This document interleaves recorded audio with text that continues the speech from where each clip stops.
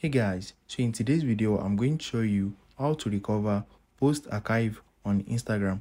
So if you archive a post on Instagram and you want to recover or restore it back to your profile, let me show you how it is done. The first thing is open your Instagram app and you need to click on your profile icon right here. After that, click on these three lines at the top right corner and you need to click on archive. So wait for it to load and click on archive. Once you click on archive, right here you need to click on this drop down arrow. So I don't know if it is a bug, but it is not clicking right now.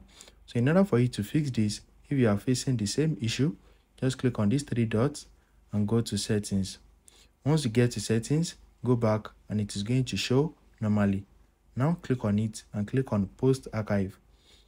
Once you click on post archive, select any of the posts that you want to restore or recover, and you need to click on these three dots. Once you click on it, click on show on profile, and that's it. We have recovered it. So if you found this video helpful, smash the like button and subscribe to my channel for more amazing videos like this. Thanks for watching.